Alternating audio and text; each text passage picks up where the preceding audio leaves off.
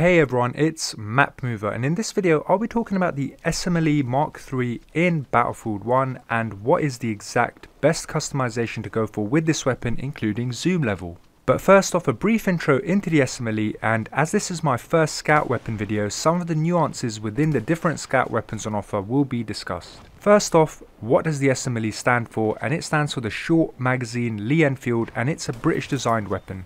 The short comes from the fact that the Mark 3's overall length is shorter than its previous versions, and the magazine from the fact that the weapon has a non-detachable magazine holding 10 rounds.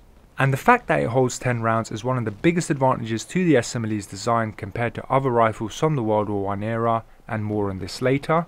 Now, the Lee Enfield part comes from the designer's surname being Lee and the factory it was produced from being located in Enfield, England. Well-trained users of this weapon were able to achieve around 20 to 30 on-target rounds per minute, and this was known in the British military as the Mad Minute. Having said that, the SMLE's bolt action required a lot of practice to achieve this firing rate, and other weapons that had a straight pull bolt system can achieve a greater fire rate, due to straight pull bolts requiring a lot less movement to rechamber a round. One such example of a straight pull bolt weapon in BF1 would be the Austro-Hungarian Gewehr M95, and in game the M95 has a higher fire rate than the SMLE. So I suppose different bolt actions and different round types within Battlefield 1's scout weapon can explain why so many of the scout weapons have their own unique characteristics and different key performance areas that are better in certain areas than the other scout weapons on offer. For example, the SMLE's 303 round can be a lot harder hitting than the Gewehr M95 depending on the distance. However, the Gewehr M95 can fire much faster with its straight pull bolt, but suffers with damage due to its 8x50mm round nose cartridge. And these real life considerations have been implemented in Battlefield 1, however only to a certain degree. This is because BF1 has added a very interesting new mechanic known as the sweet spot, which is a one-shot kill to the torso at a certain range. Obviously this will include headshots too, but these ranges vary depending on what weapons you go for.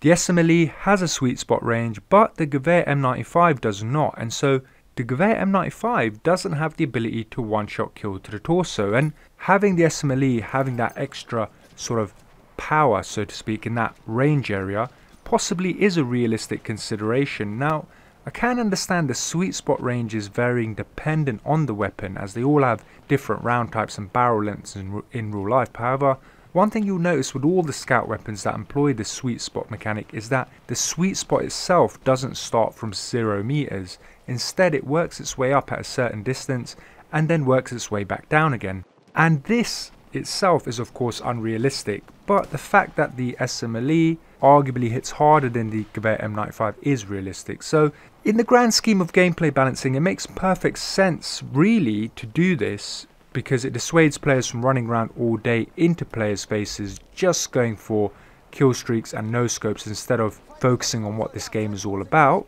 and that's of course playing the objectives. But as I mentioned earlier, it is realistic for the SMLE's 303 round to hit harder than the Gewehr M95's round, so there is a certain degree of faithfulness to real life while balancing gameplay fun. And all in all, I feel the sweet spot mechanic improves the sniping experience from previous Battlefield games and balances the scout class so as not to make it OP.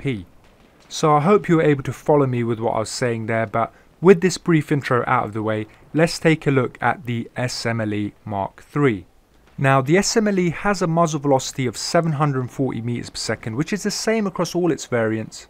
This isn't anywhere near to the fastest muzzle velocity in the scout class, however it is still certainly very fast, and when you compare muzzle velocities in BF1 to previous Battlefield games, you'll notice that you don't need to lead your targets anywhere near the level you used to. However, long range sniping suffers because bullet drop has been increased, and so you'll encounter this weird dynamic whereby at a certain range your bullet will fly straight like a laser, and then all of a sudden it will start to drop at what appears to be an alarming rate. Fear not, however, because all of the scout class weapons in game perform excellently from a muzzle velocity and bullet drop perspective, especially when you stick to the sweet spot ranges for your respective scout weapon.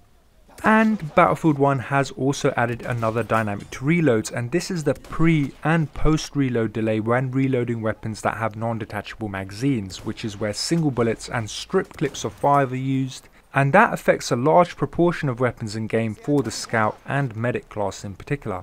This pre and post reload delay is where your soldier is moving the rifle and picking up his rounds before bullets are added into the weapon, and when cocking the weapon after having added the rounds in. Now you might not really notice this, but in short it means reloading is going to be slow, and having a 10 round magazine which the SMLE provides will be a huge benefit. It is also one more thing to consider when choosing a rifle, and you can find all of these exact facts and figures on Simtic.com's Battlefield 1 page, because the delay figures vary from weapon to weapon as well as the individual reload times. I have to take my hat off to DICE, they really thought about the tiniest of details for this game. Anyway, with all that said, I want to talk about the differences between the three variants on offer and what is in my opinion the best of all three and how you should customize it. So there are three different variants to the SMLE, and the first one is the Marksman, and this has a scope you can customize from a 2.5x zoom up to a 4x zoom with various crosshairs, and of these my favourite is the standard cross, with my zoom of preference being 2.5 instead of the full 4, and I'll explain later why this is my favourite zoom. The second version is the Carbine, and this has a reflex sight of which you can customize zoom levels from 1.25 up to 2.5 times. And the third version is the Infantry model, which is exactly the same as the Lawrence of Arabia SMLE. The only difference between these is the Lawrence of Arabia SMLE being a skinned version of the SMLE Infantry, and with it having a different order of sight zoom customization, which is a bit weird, even though the offering is exactly the same of having a 1x zoom up to a 2x zoom. The Infantry model uses iron sights, and I'll refer to both the Infantry version and Lawrence of Arabia skin as just the Infantry model for the remainder of this video. In case you're wondering, the Lawrence of Arabia SMLE is only available to those that pre-ordered BF1. Now I've played around with all these variants, and I'll tell you which one is the most effective variant with the most effective setup. First off, the Carbine version, the benefit here being the optical sights. Now generally I like optical sights, but with a sniper you have to be very quick to get your sights and snap onto a target to get your one shot on target ASAP, and the problem here is that the Carbine just takes too long to get into ADS view. During this time your enemy could run away behind cover, or you could get counter sniped. So ideally you'll want to be in ADS as much as possible, but this limits your movement, and the whole point of the optical sight is to improve your movement overall by not worrying so much about positioning and going for those closer range targets. The long time it takes to ADS really does work against you here, and although the Carbine version does have the very interesting benefit of having better ADS accuracy while moving than the Infantry and Marksman versions, that still doesn't beat staying still while aiming, which is really what you want to be doing with any scout weapon in game. Also, the Carbine version does have a better hip fire accuracy, but again, you really don't want to be hip firing any bolt action weapon. So personally, I'd avoid this setup. I also have one more reason I'd avoid the Carbine version, but I'll explain that in just a second, because the next version suffers from the same problem. And the next version is the Infantry version, once again exactly the same as the Lawrence of Arabia SMLE skin. Now the interesting thing here is that the Infantry version has a much faster ADS time, which is really important, but it also has a much faster recoil decrease time and a much faster accuracy spread cooldown time than the other versions, meaning that you can get your sights back on target to re-engage an opponent and be accurate too if you haven't been lucky enough to get your one shot sweet spot kill. And you'll find yourself needing those benefits to re-engage very often, because the problem I have with the Infantry version, and I have the same problem with the Carbine version, which I was alluding to earlier when finishing up talking about the Carbine, is that the zoom level and sight types just do not complement this weapon for engaging targets at its sweet spot range. You see, a 1x zoom is too low, and a 2x zoom, although being very close, the iron sights just let down, because iron sights don't offer that level of precision that an optical sight or crosshair can provide, and which you need because the sweet spot range for this weapon starts at 40 meters and goes up to 75 meters. So anything closer than 40 meters and beyond 75 meters will mean you not performing a one shot kill to the torso. Now this is a 35 meter distance, and that's a very tight window of opportunity where you'll want an enemy to appear large enough in your sights but not too large at the same time, and the max 2x zoom of the iron sights just doesn't work well for enemies around 50 plus meters. Up to about 40-50 meters okay, but 50 to 75 meters not so good, and that is a large part of your sweet spot right there. Now you can get those enemies at 50 to 75 meters, but you need to take your time when aiming, and your enemy must be staying still, and in my experience I found these circumstances to be few and far between. But again, the 40 to 50 meter mark really is the max engagement for any iron sighted weapon. In my opinion, the ideal zoom you'll want is a 2.5 times zoom. However, the Carbine version goes up to a 2.5 times zoom also, you might be saying.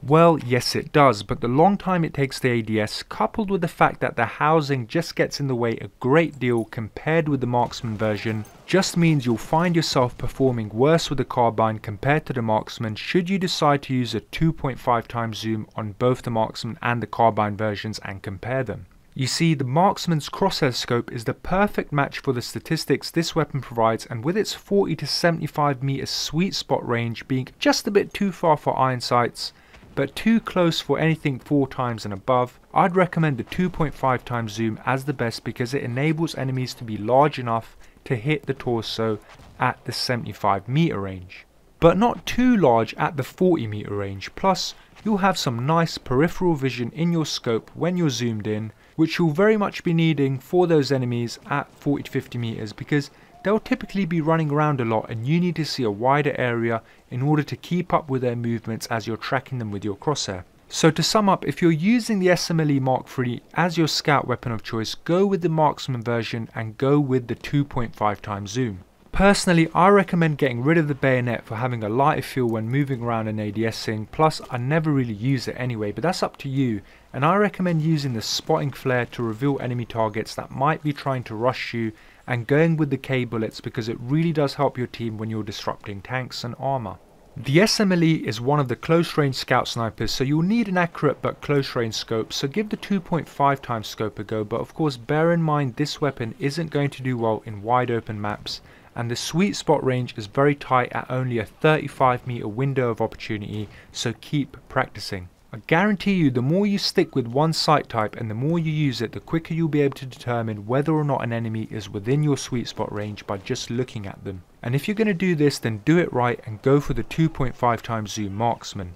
When it comes to crosshair type, I go for the standard cross, but that really is up to you. And that's me done with my review and recommendation of choice for the SMLE Mk3. I did actually end up having a lot of fun with this weapon, but it just took a while to really identify its sweet spot range, and you'll be surprised with exactly how close it is instead of being far, and it might be somewhat deceptive. So play around with it, try and get a marker of around where 40 meters is, and using an objective is a great idea, and you'll find that after a few attempts, after getting killed a few times and having all those frustrating shots where you're not getting a one-shot kill, you'll find after a while you get used to it and you end up being really good with it. Having said that, it's not my favourite scout class weapon, but it is still a really fun option to go for. I really hope you've enjoyed this review.